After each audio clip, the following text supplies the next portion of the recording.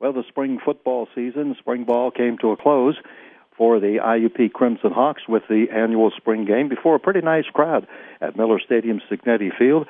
Just to kind of recap what happened, the offense, first-team offense, played very well, Coach Tortorella said, and he feels both offensive and defensive lines were very well. We have Lenny Williams going 8 for 13 with a touchdown pass. That was hauled into senior wide receiver Miles Williamson. The kicker, Dylan Sarka, had a pretty good night, kicked field goals of 41 and 40 and an extra point.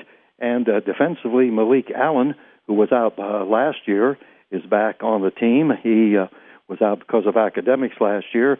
Defensive end, had 2 sacks in the game. Also on the defensive line, Ron A. Mitchell, the giant defensive tackle, who was a redshirt freshman, played very well. And Chris Temple looked good. He was out all of last year, of course, with an injury. Temple had a 22-yard touchdown run. We had him for about 42 yards in the game.